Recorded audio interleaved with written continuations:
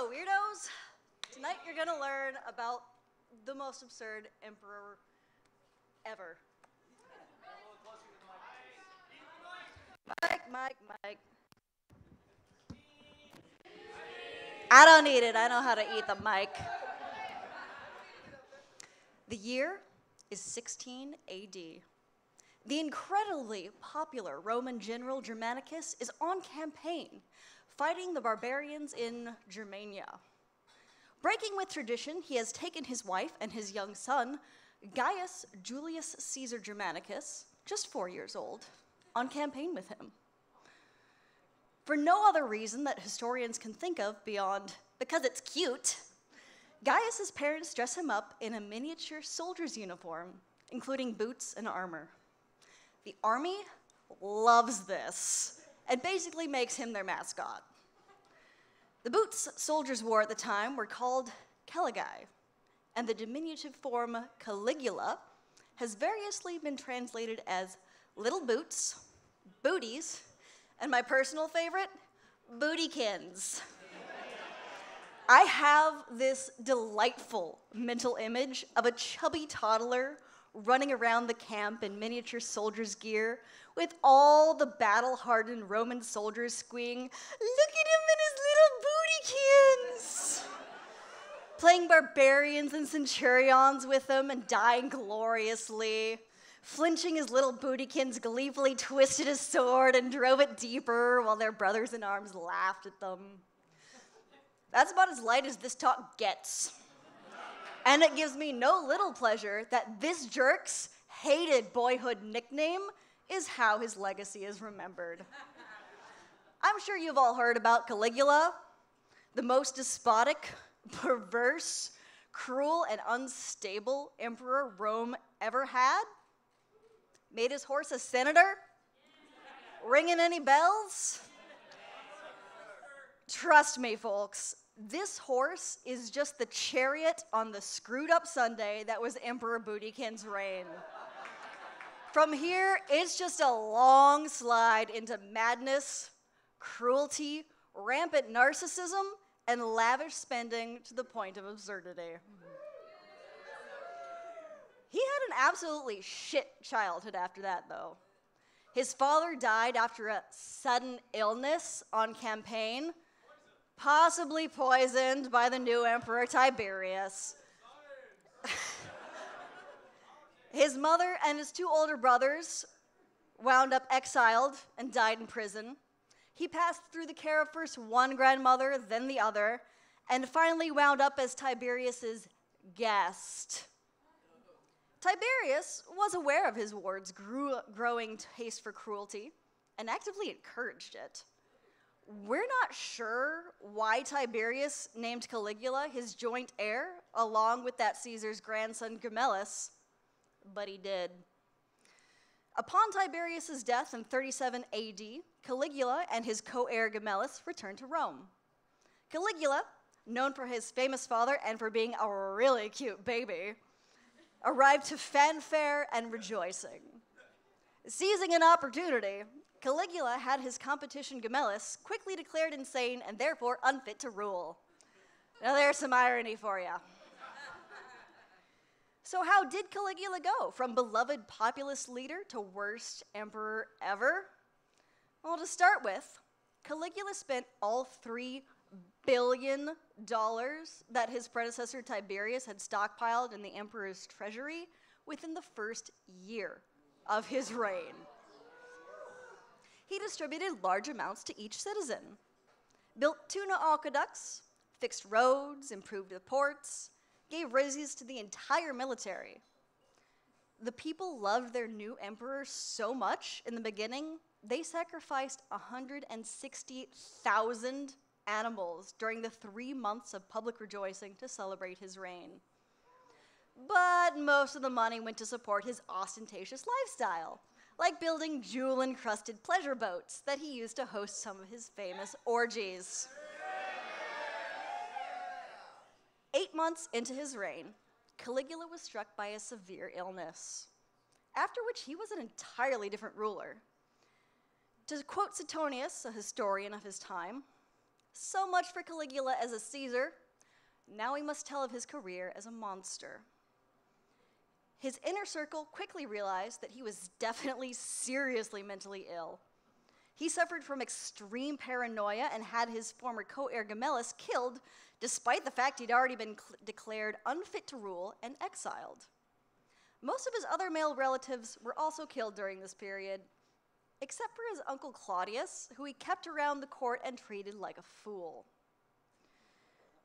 He had conversations with the gods and with statues. He was prone to fits of rage and quick mood swings, and never got more than 3 hours of sleep at a time. It would make anybody cranky, right? So what do you do when you have delusions of grandeur, but you're already the emperor? Declare yourself a living god, of course. At first, he started referring to himself as Jupiter in public documents. Then he appeared costumed as various deities, including Jupiter, Mars, and even Venus, within their temples, and demanded to be worshipped as them.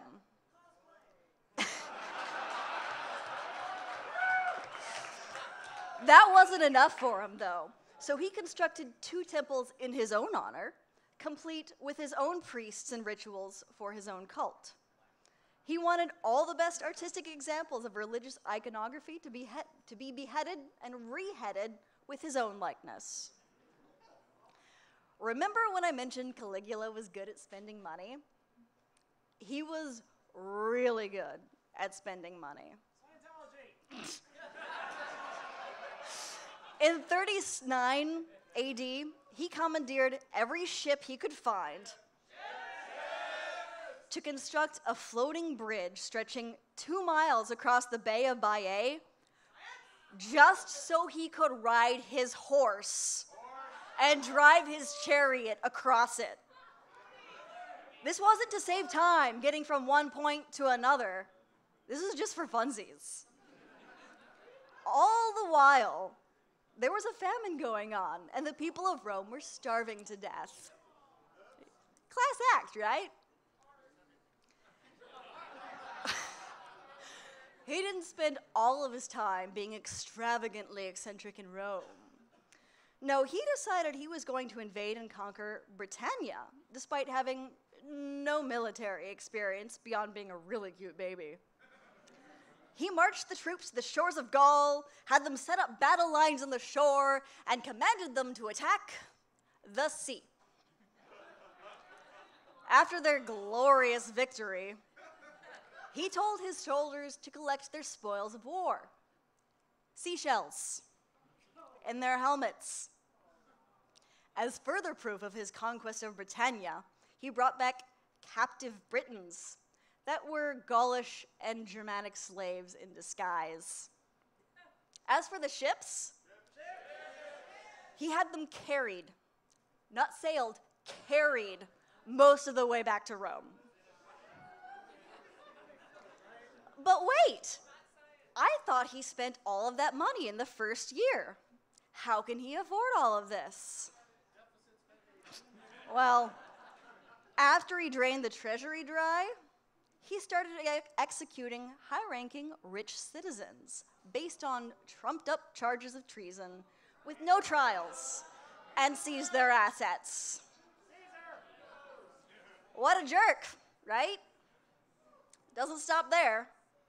He also slept with married women, while adultery was punishable by death, and gave his victims' husbands a loud public report card-style review of his wife's performance in bed. It was a capital offense to say the word goat in his presence because he was very self-conscious about how hairy he was. What a colossal asshole this guy was. Wasn't he ever nice to anybody? Yeah, his sister and his horse. We can't forget this famous horse, Incitatus. Where do I even start with this horse? I mentioned earlier he appointed his horse consul of Rome. That by itself is peak absurdity. But this wasn't just Caligula being an unhinged dictator. This was Caligula saying to the Senate, "You are all so incredibly incompetent, my horse could do a better job at the highest elected office in Rome than any of you. This horse had his own damn marble house with his own staff of servants to cater to his every whim. He had a manger of ivory, a collar of precious stones, and purple blankets. Caligula used to invite Seutonius to dinner, where he would offer him golden barley and drink his health in wine from golden goblets. Remember that famine I mentioned earlier? Yeah, still going. After finding all the most fantastic ways to spend every cent in the empire's treasury, killing the rich and powerful to keep funding his extravagant lifestyle, as well as anyone else who displeased, annoyed, or bored him, making a fool of himself with his British invasion, and treating his horse better than most of his human subjects, it should come as no surprise that he got himself assassinated. In 41 AD, at age 28, just 3 years and 10 months into his reign, members of the Praetorian Guard, the branch of the military responsible for the emperor's safety, stabbed him 30 times because they were sick of his shit.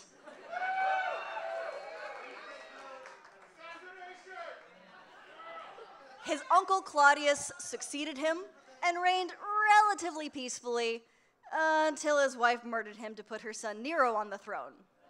But that's another story.